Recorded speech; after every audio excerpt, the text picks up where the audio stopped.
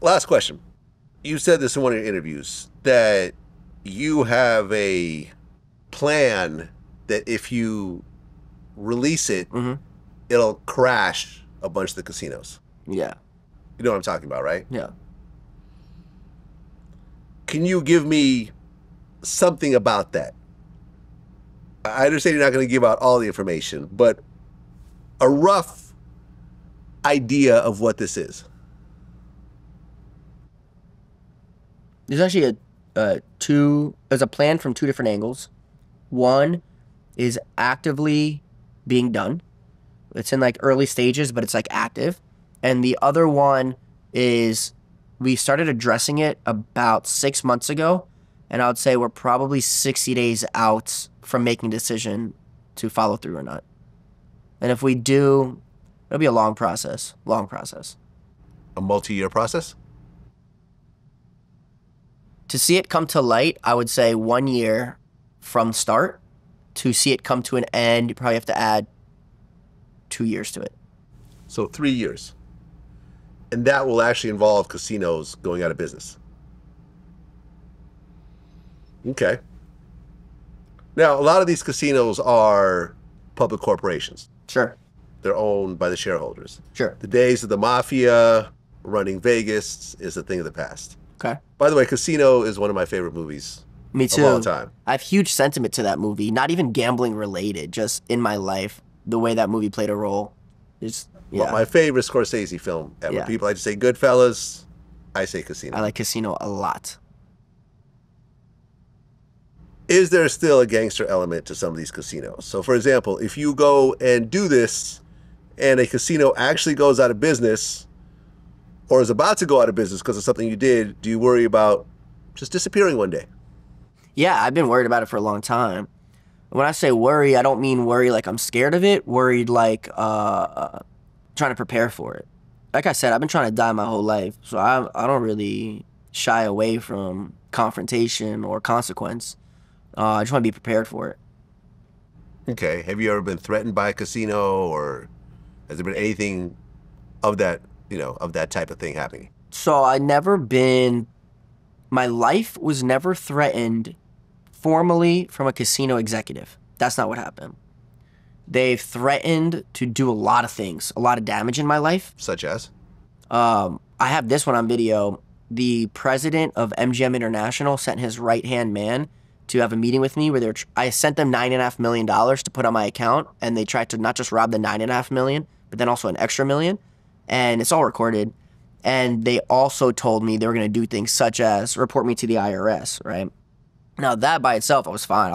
My taxes I overpay taxes. I ain't worried about that. My taxes are actually really, as a professional gambler, my taxes are so cut and dry. It's so simple. Oh, yeah, man. You have to pay your taxes. Have you ever been audited before? Never been audited. Once you've been audited, you know to pay your taxes from that point on. I mean, I got out of that audit fairly well. I actually even made some money back. That's good. But going through it, you realize how it works and what not to do. And so, how much everyone pays and how much taxes. it could shake your whole life up going through an audit with the IRS. Oh, no. For months, I had to find every piece of paperwork I could possibly find and, and be prepared for it. You know what I'm saying? Yeah. So, yeah, pay your taxes. So they threatened to get the IRS on you, but that's not a threat, really. Oh, I know that it was like a fallacy. Like, there would be no findings. I wouldn't get in trouble, right? Yeah. They just wanted to shake my life up any way they could.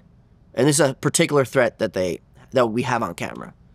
It almost reminds me, remember that scene in Casino where the Asian guy won a bunch of money? And they pay off the pilot to say the plane's broken. Yeah, he was trying to get back on his plane, and they're like, "Oh, the plane's down, but come back to the casino. We'll comp you a room." Yeah, and he lost the money back plus $3 million. Exactly. He was winning $2 million. Yeah, they paid the pilot off to say the plane was broken. Yes, they bring him back to the casino. He loses the $2 million plus his own $3 million, I think. Yeah.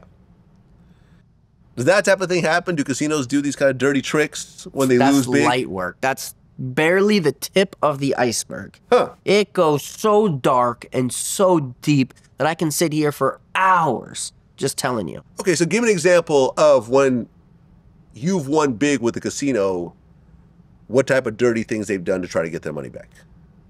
I'll give you one example where I had to get my lawyer involved. So I won a whole bunch of money, and it was between two casinos, and I was doing a chip transfer. What that means is two companies, unrelated, Instead of making me go to each one of the cages, get cash, go to the other location, deposit the cash, gamble there, they'll just let me take both companies' chips to either casino I wanted. They'd confirm on the back end, yes, I'm accepting this amount of chips, and they would pay each other the balance on their own time. So they owed me a bunch of money. They went to cut me 2 checks, and it was missing $1 million. And there's really no way to prove where that $1 million went other than one thing, that they didn't clear the chips from the counter at the time they handed me these checks. If they took the chips off and put it into a rack under the desk, there'd be no way for me to ever find this $1 million. But they handed me the checks, and I opened it right then and there, sight unseen, and they hadn't taken the chips off the counter. So when I counted all the chips, I go, you see that number right there? They go, yeah. And I go, we're missing $1 million here. And they go, we don't know what to tell you. And they said, call the other casino. Call the other casino. They go, who has the chips? I go, they do. I go, so they go, how are we going to pay you that $1 million? They got the chips. And it became this huge circular thing, and I had to get my lawyer involved, and we got that $1 million. How long did it take you to get that $1 million back? I got it by the end of the day. Oh, quickly. As soon as my lawyer got involved. Yeah. They didn't want the smoke. They don't want that smoke. Right, because they say that the safest place in the world for your money is on a casino table. I mean, It's really hard to rob. It's really hard to physically rob chips from a casino. I mean, it's happened, but like, it's really right. hard. You basically leave it there. You can walk away. I do, yeah. Go to a restaurant, go to the bathroom, go to the club, come back, and they'll be right there for you. I've left millions in chips completely unattended at tables for days at a time.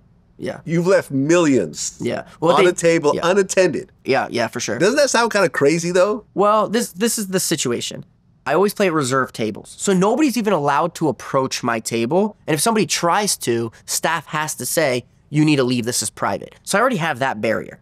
Also, when you have a reserved table, there has to be staff sitting at the table no matter what. So there's always multiple staff at that table, no matter how many days I might be gone from it, in case I decide to show up. And when I get up and leave, they put this big plastic box, see-through, over the chips. There's so many like lines that they would have to go through, a thief, to try to get a hold of those chips and make it out. Well, a thief, well, what about a staff member? You come back, there's $1 million missing. I want to see the camera footage. Oh, sorry, the camera malfunctioned today. Sorry, we don't have any of the footage. You're not wrong, and it has been a concern of mine. The only reason that I felt okay, first of all, I stopped doing that stuff at some point. As my distrust with them grew, I stopped doing those things. But every single staff member from top to bottom would have to be in cahoots. And I can't imagine that a casino who makes billions of dollars is going to try to rob me for $1 million, and everybody has to be in on it and nobody say a word. Like, it just seemed too far-fetched. I go, these are like, some of them staff are regular people. They're not, sealed-lipped, gangsters. They're not thieves. They're just people. Yeah, I could leave $1 million on the table and just walk away. I'd have to take it with me, put it in a safe somewhere. I wouldn't even trust anyone to watch it, honestly. Well, I know something funny, actually. There's a guy, he's famous in poker. His name's JRB, real good friend of mine. Me and him played in a poker game on live TV. He won something in the realm of 1.8 million, right? I forget the exact number. This is on live TV. And I'm at the table playing as well. He lives in Vegas. We're playing in LA on TV. He wins, whatever it is, 1.8 million. And he goes, oh, I got to get out of here. My plane leaves like in 30 minutes. He leaves the money there, doesn't say goodbye to anybody, gets on a plane and goes to Vegas. He phones into one of the other buddies at the table and goes, hey, I left whatever it is, 1.8 million. If you guys need a loan, because any of you guys end up losing, take the money, let me know who owes me back. Okay. And everything was above board? Yeah.